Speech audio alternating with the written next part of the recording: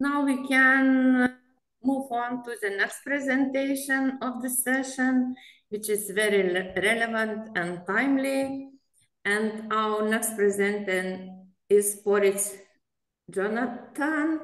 He is professor and researcher, and he represents two countries, United States of America and Italy. And title of his presentation is Open Licensing and Generative AI for Open Education. Наразі ми зараз переходимо до іншого нашого презентера. Це Poritz Jonathan. Він професор, дослідник, репрезентує дві країни – Сполучені Штати та Італія. І з презентації «Відкрите ліцензування та генеративний штучний інтелект для відкритої освіти». Okay, can you hear me and see me? Yes. Yes. Good. Thank you very much for this chance to speak to this amazing group. Let me apologize from the beginning that I cannot speak Ukrainian, and thank you for the interpreters who do such a very hard and important job. Дуже дякую за можливість виступити перед чудовими людьми. Також з самого початку прошу мене вибачити за те, що я не можу розмовляти українською, і дякую перекладачам за їх роботу. It's very embarrassing to me that I cannot speak even one word of Ukrainian, since part of my family comes from the area near Kyiv. And if history and economics and politics had been different 125 years ago, I might have grown up near Kyiv rather than near the United States. Мені також прикро, що я не знаю ні слова українською, адже моя родина походить з району, який поблизу Києва, і якби економічні чи політичні обставини були трохи іншими 125 років тому, я би міг вирости там, біля Києва, а не біля Нью-Йорка у Сполучених Штатах. So I'm coming to you now from Italy, where I live. And I work on the internet with many open education organizations in the United States and in Europe. But most of the time in my life, I lived in the United States, where I was a professor of mathematics and computer science. I worked in the computer industry a little bit, and I also used a lot of what's called free software, or FLOSS, which stands for Free Libre Open Source Software, which is where I learned about open education. Я звертаюся до вас з Італії, де я зараз живу. Я працюю через інтернет з багатьма організаціями відкритої освіти в Сполучених Штатах Європи, але більшу частину свого життя я прожив у Сполучених Штатах, був професором з математики, трохи працював в комп'ютерній індустрії, переважно того, як став професором математики, і використовував дуже багато безкоштовного програмного забезпечення, але мені подобається називати його FLOSS, що означає free, вільний open source software, відкрите програмне забезпечення.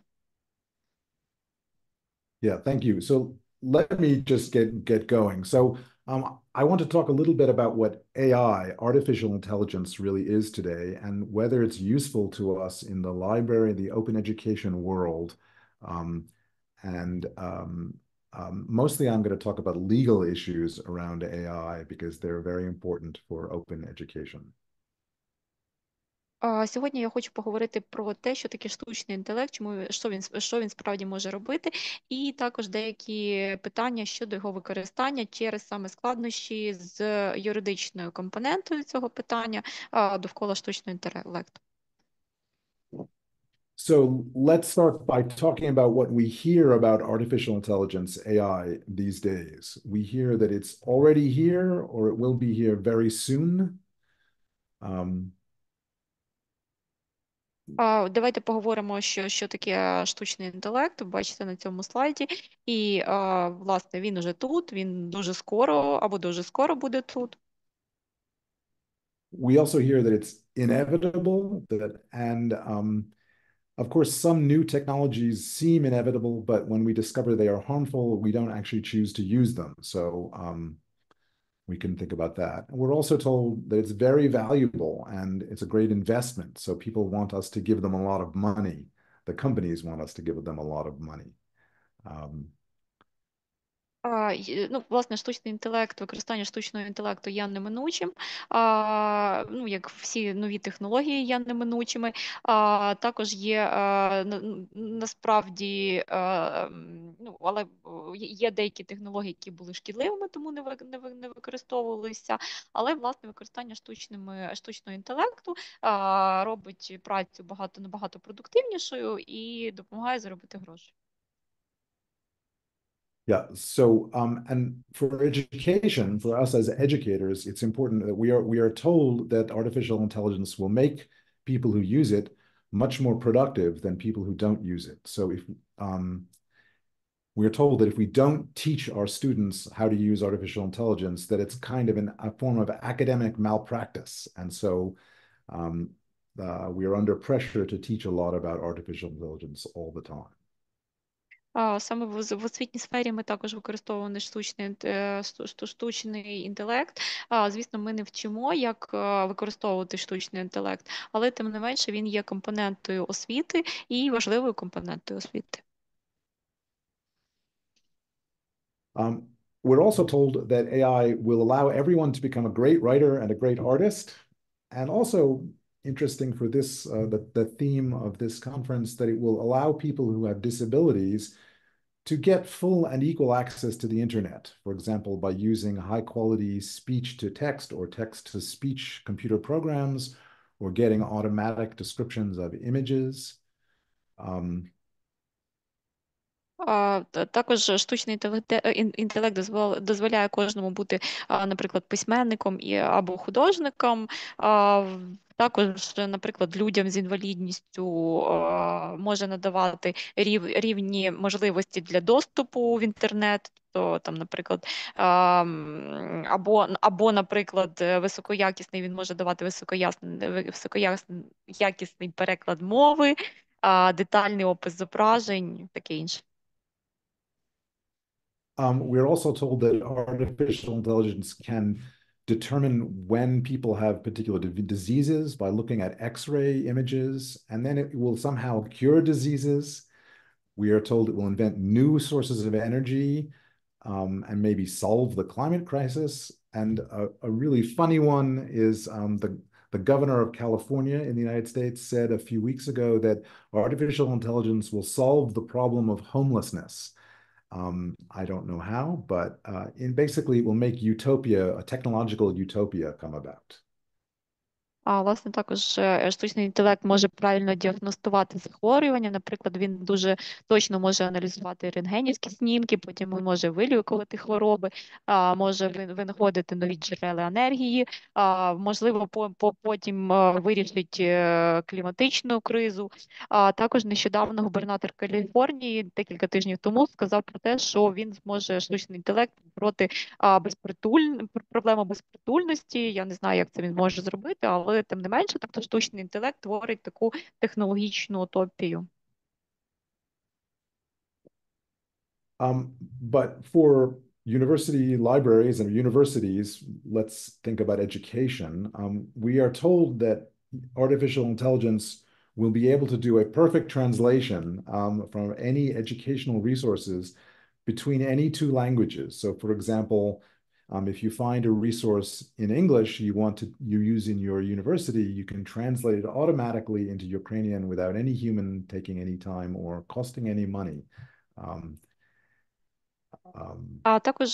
Також штучний інтелект, він підходить, якщо говорити про освітні ресурси, тобто він чи освіту, він дуже підходить для того, щоб користуватися з користю і з максимальним профітом освітніми ресурсами. Тобто він чудово перекладає між мовами, наприклад, ви можете знайти щось англійською, миттєво перекласти це українською і використовувати для студентів без втрати часу та грошей. And another thing that would be very nice is we are told that artificial intelligence will increase access to education for people with disabilities, because if a blind student wants to get access to a resource, the computer will read it to the student, or it will describe visual features by using artificial intelligence. That's what we are told.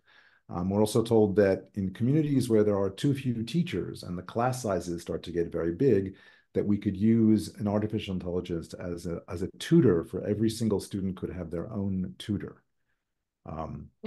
Також штучний інтелект може збільшити доступ людей з обмеженими можливостями до освітніх послуг. Також він може, якщо, наприклад, розміри класу дуже великі, ну, класу в плані багато людей в класі, то штучний інтелект можна використовувати як індивідуальний репетитор. And one interesting example of what we are told is that with an artificial intelligence program, you'll be able to type something into the computer like, make me a 300-page calculus textbook using open pedagogy for second-year university students and write it in Ukrainian, and it will produce an entire brand new textbook. Maybe if not the whole textbook, at least it will make homework sets and create interactive elements for electronic books or study guides. So it should be able to create resources for us without any human work.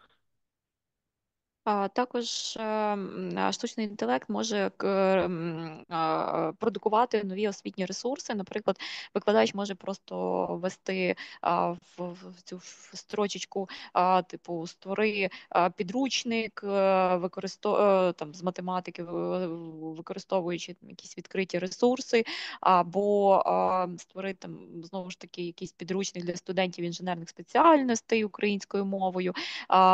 Принаймні, також штучний інтелект може видавати набори знань або якісь інтерактивні елементи для електронних книг, навчальні посібники і всього і таке інше.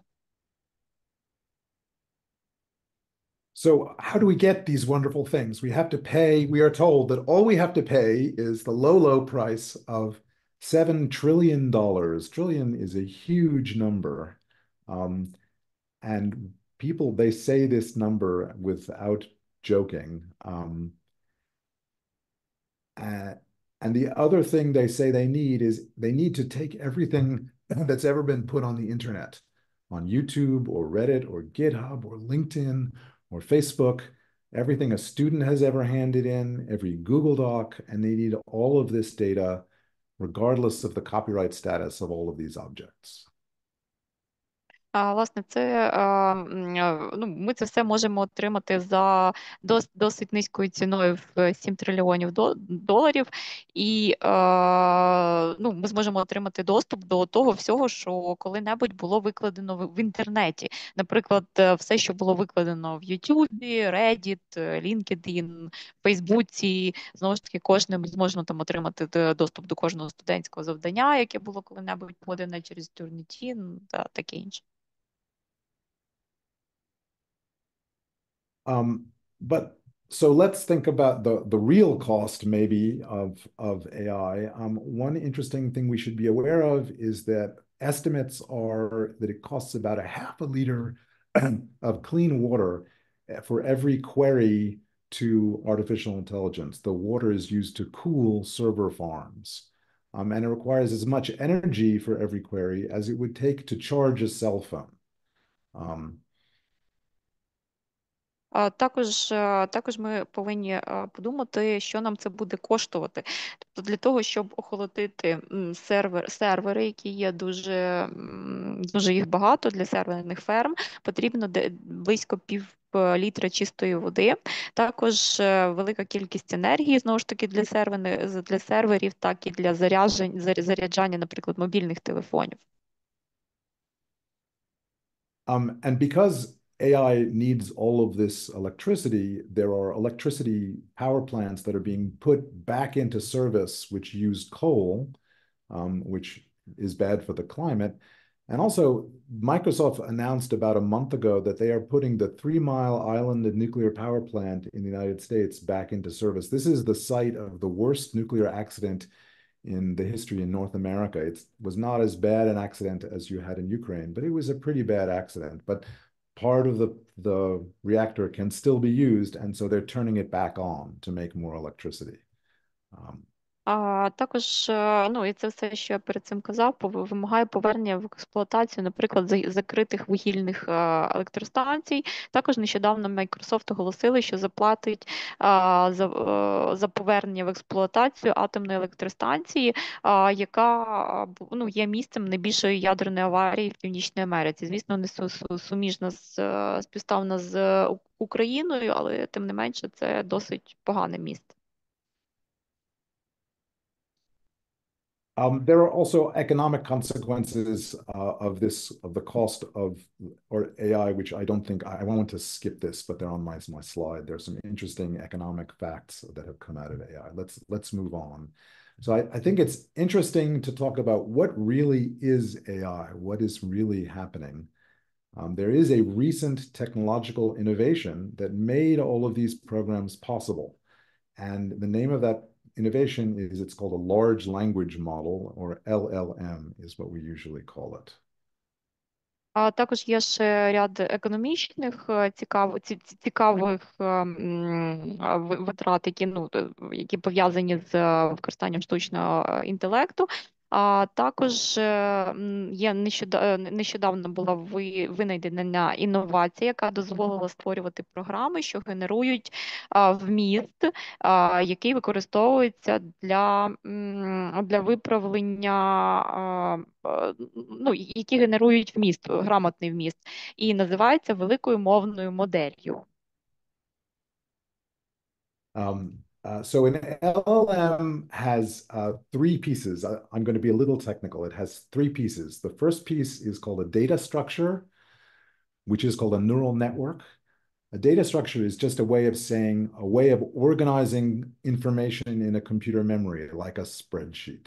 So one of the parts of an LLM is a data structure called a neural network. Велика мовна модель складається з таких трьох складових. Перша складова – це структура даних, і це спосіб зберігання інформації в комп'ютері, він схожий з електронною таблицею. Then there are two algorithms or programs that come with every LLM. One of them takes a huge amount of data, hundreds of terabytes of data, which is taken off of the internet. We call it scraped from the internet. And it processes this data to put information in this data structure. And it makes hundreds of megabytes of values that are stored in these data structures. Those are called the model parameters.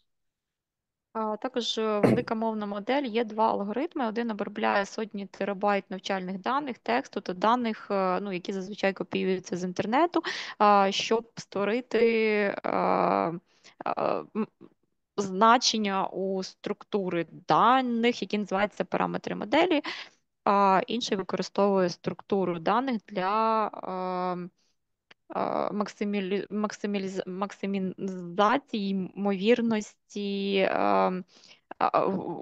виходу таких даних. Ну, тобто ймовірності виходу даних, тобто він аналізує, навчальні це чи дані, чи ні, таким чином. I think you were saying my next point, but so the second algorithm that comes with a large language model is an algorithm, a program that takes this data structure, all of the organized data in computer memory, and takes a new piece of information called the prompt, the question you're asking to the chatbot, and it produces an output. And really the only thing you need to know about the output is that it maximizes the probability of the output based on what it has seen in its training data.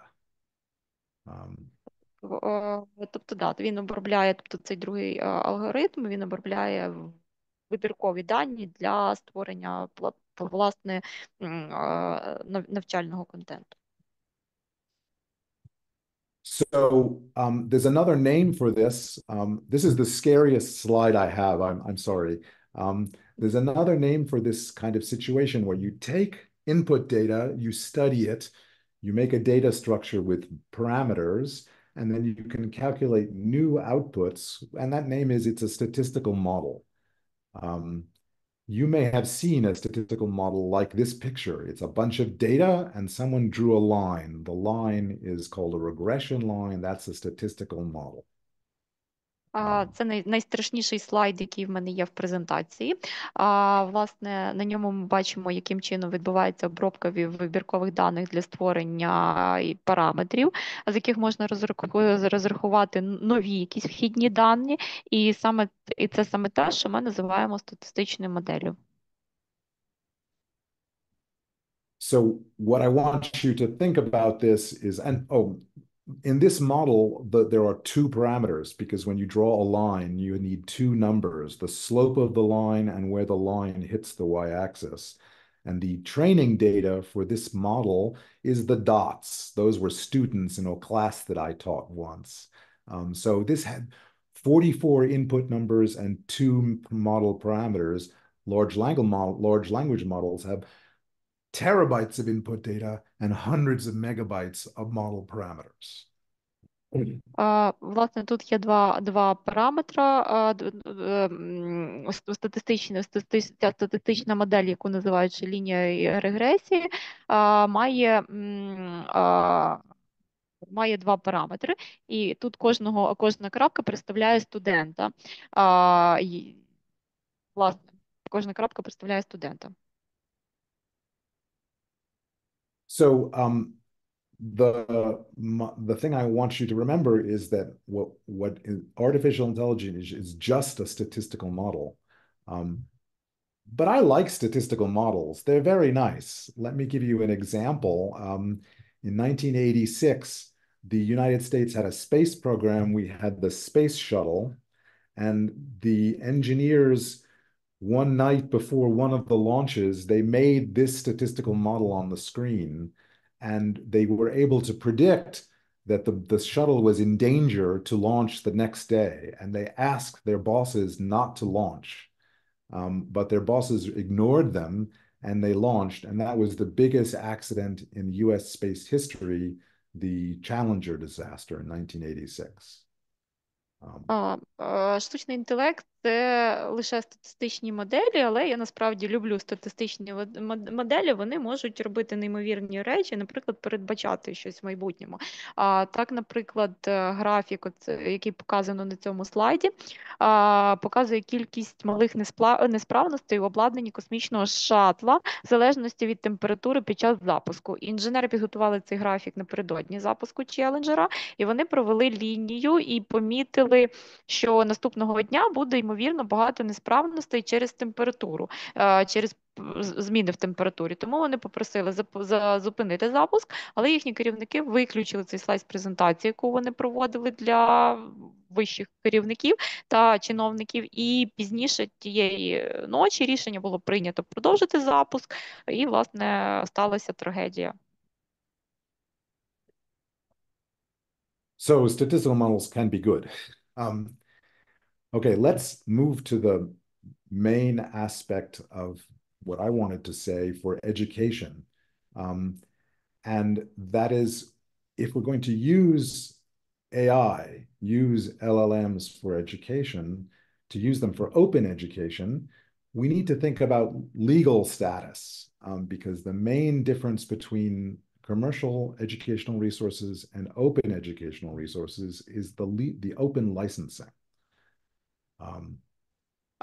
Також, власне, штучний інтелект, як ви бачите, чудовий, але переходимо для того, яким чином до певних аспектів для його використання в освіті.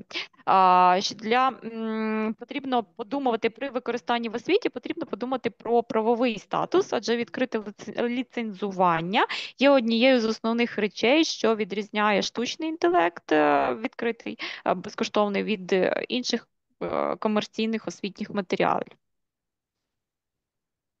So there are... Сорі, Джонатан, у нас знов повітряна тривога. Будь ласка, бережіть себе і убезпечте свої робочі місця. Дякую. Sorry, Jonathan, we have once again the air alert, so if you need, you can proceed in the shelter.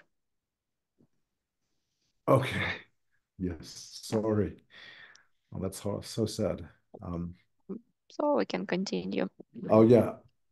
Okay. So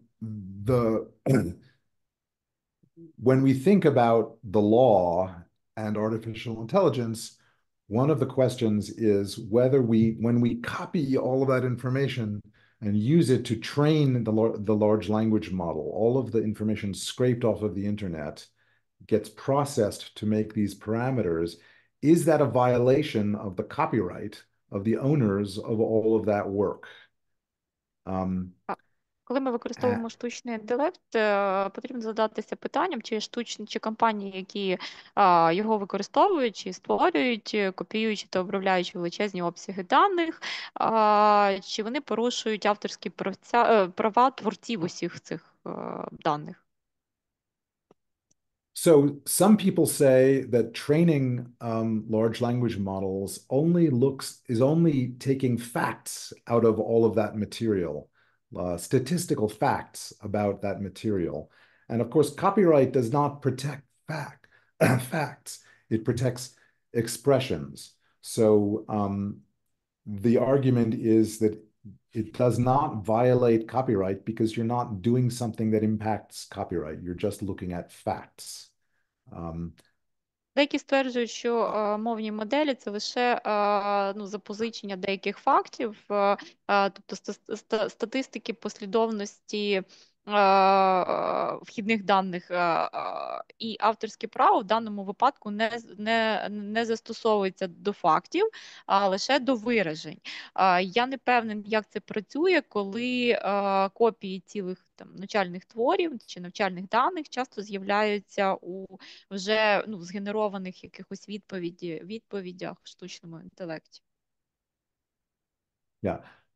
I'm not a lawyer, but I don't know that I think this is a good argument because sometimes what comes out of a large language model looks very much like one of the training objects.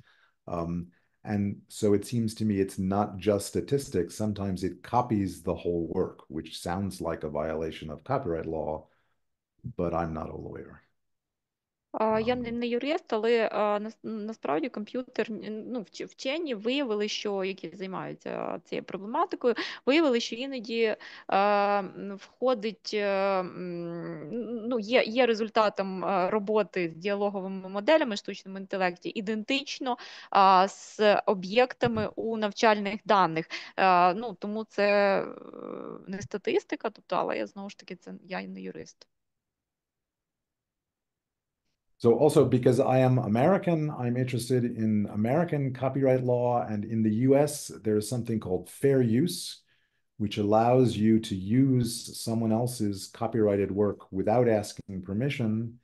And some people think that training an AI is a fair use of material. So that's American law. In Europe, there's also something called the text and data mining exception to European copyright law. And a court in Hamburg just last week said that training AIs falls under the text and data mining exception to copyright. Навчання, власне, хочу сказати, що навчання є добросовісним використанням якихось навчальних матеріалів, але в Сполучених Штатів, я американець, і я, звісно, не розуміюся, я, звісно, цікавлюся юридичними тонкощами саме американської системи. Вона дозволяє саме юридична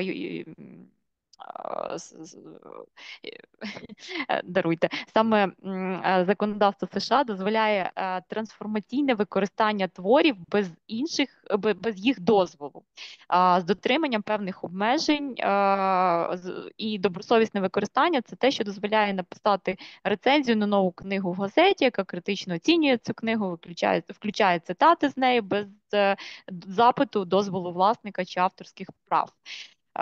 Таким чином.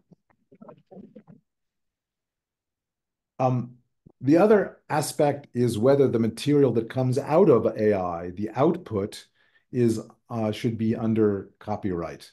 And there's a very fun case here.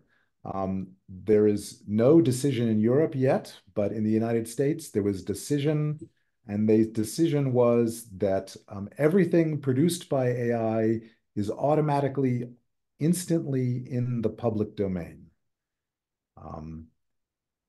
А в США був The- такий прецедент, що те, що було таке от рішення, в Європі ще такого немає, що все, що продукується штучним інтелектом, належить до публічного простору. And it's a fun case because the story is someone asked for a copyright from the US Copyright Office on a new book, a graphic novel, basically a big comic book called Zarya of the Dawn. And the author wrote all of the text, but he made all of the images with an AI. And the Copyright Office said, no, you cannot have a copyright for this book. You can have the copyright for your words, but not for the images. And the reason they said was based on a previous case of the famous monkey selfie, where a photographer left a camera in the nature and a monkey took a picture of itself. And the photographer tried to get a copyright on that picture, but he was not given it because the government said that only humans can own copyrights, not monkeys. And the same thing is apparently true for AI. Окей, тобто був такий цікавий випадок, значить, автор книги коміксів подав заявку на авторське право на цей твір. Він написав текст для цієї книги коміксів, але зображення, які були в цій книжці, генерували штучним інтелектом. І Офіс авторських прав Сполучених Штатів заявив, що що в картинках, картинки – це творчість, але вона створювалась не людиною, а штучним інтелектом. І оскільки в законодавстві немає положення про те, що не людина може володіти авторськими правами, Офіс авторських прав заявив, що зображення відразу ж потрапляють у суспільне надбання. І також був ще один веселий випадок під назвою «Селфі-мавпи», коли фотограф природознавець залишив камеру біля деяких мавп, одна з яких зробила селфі. Фотограф подав заявку на авторське право від імені мавпи, якою він цією заявкою він мав намір управляти. І знову ж таки Офіс авторських прав США відмовив через вище згадувану ситуацію, що нелюдські істоти не можуть претендувати на авторські права.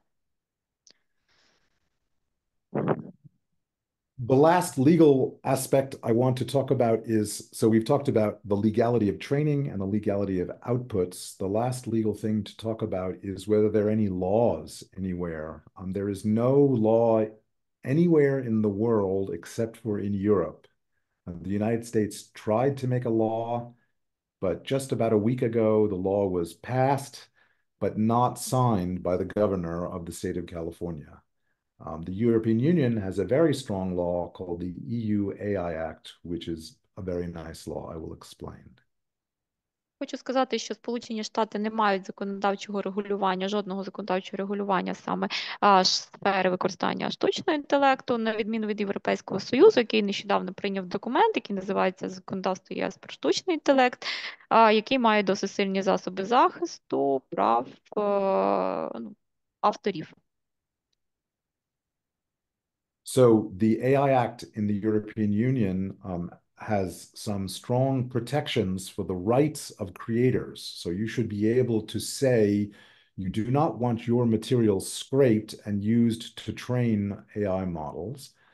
And it also has things that outputs cannot be used without indicating that they came as output of an AI.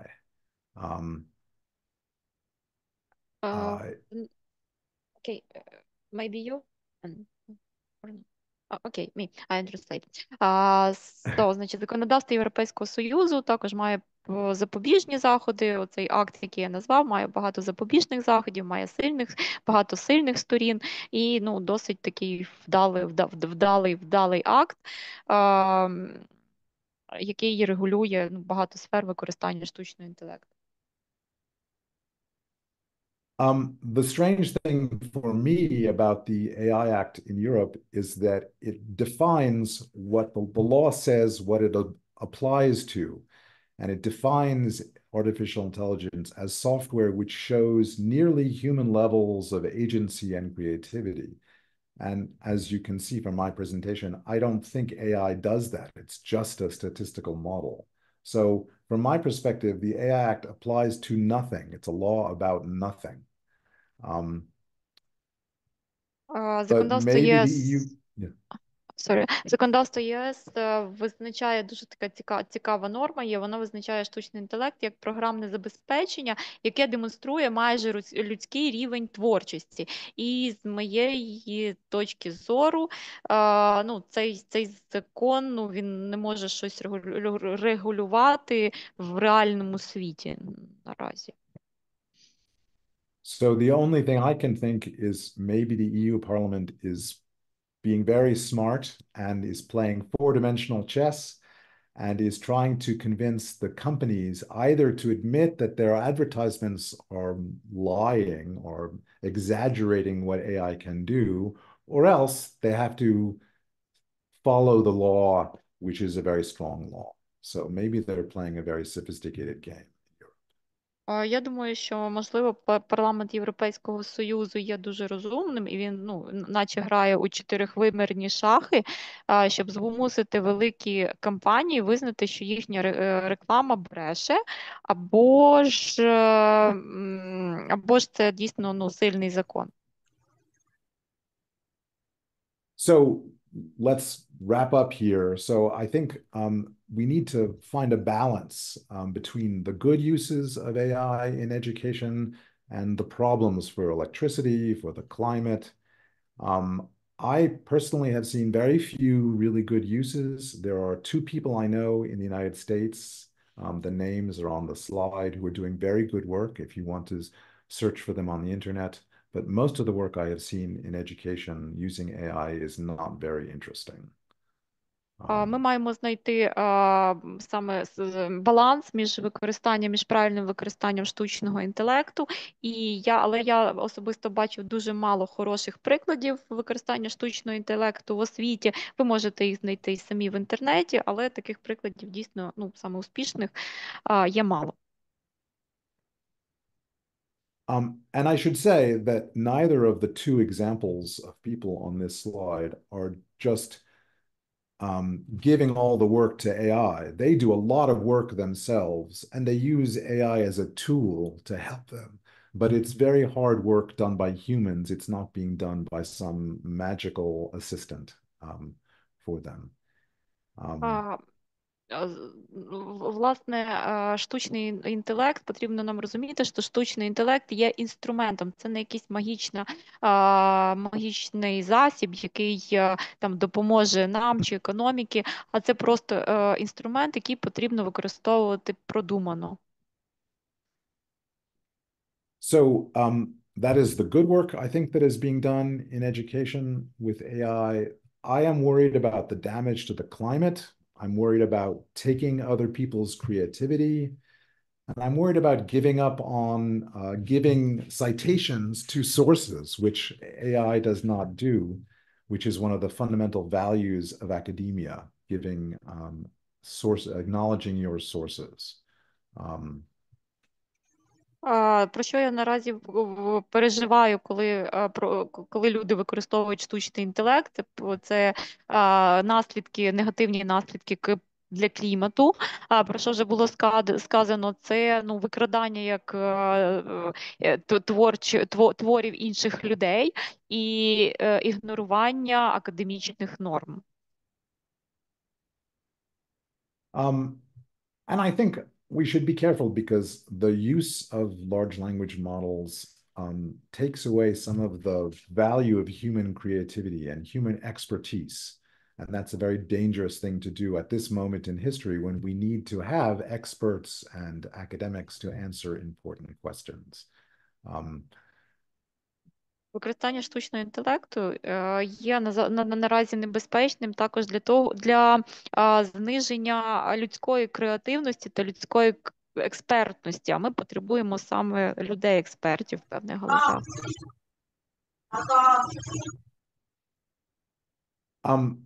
So the final thing is we have seen the legal situation is very complicated and could change any day. So that's my information. Також ми можемо бачити, що правова ситуація наразі є дуже невизначеною і швидко змінюється.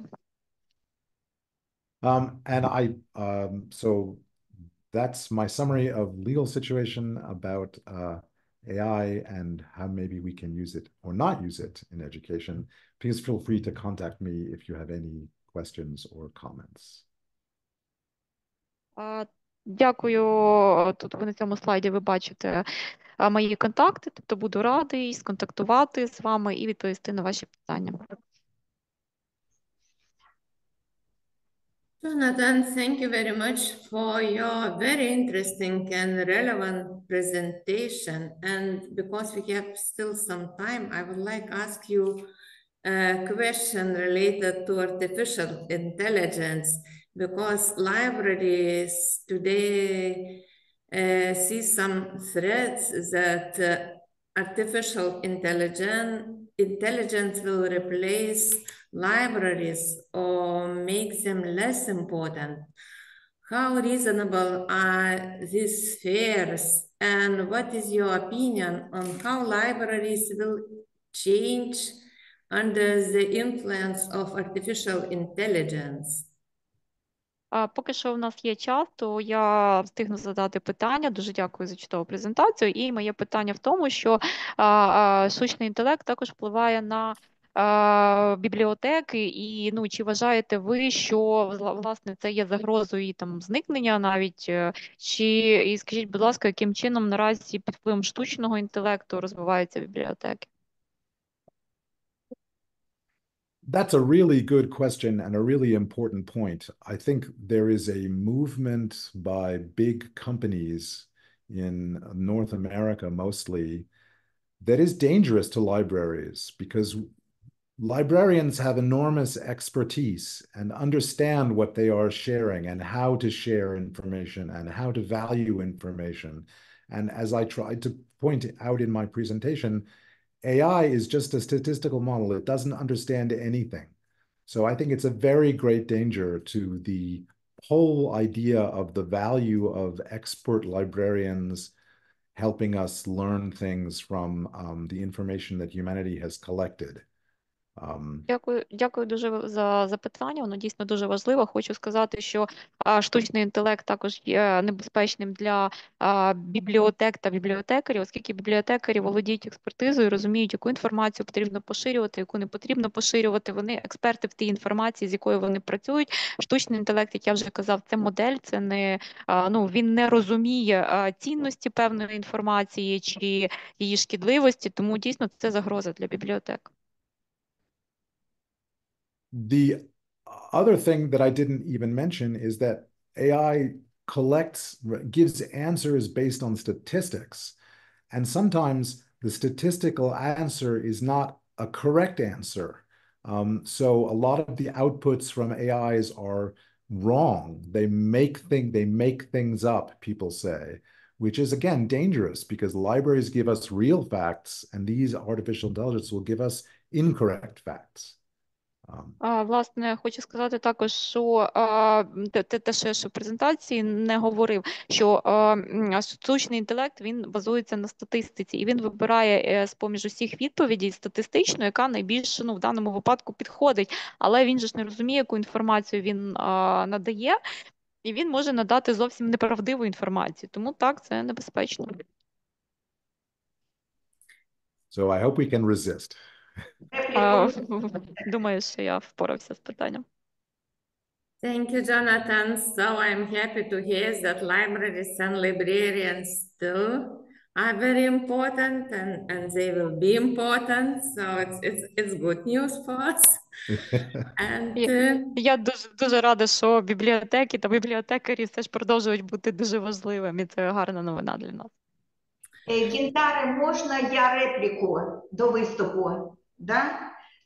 Гінтаре, please, I am just some comments for the presentation. Thank you. Yeah. Нещодавна компанія Clarivate опублікувала звіт свого дослідження щодо ставлення бібліотек до впровадження штучного інтелекту в свою роботу. Okay, and the company Clarivate recently published a report regarding the usage of artificial intelligence in the library.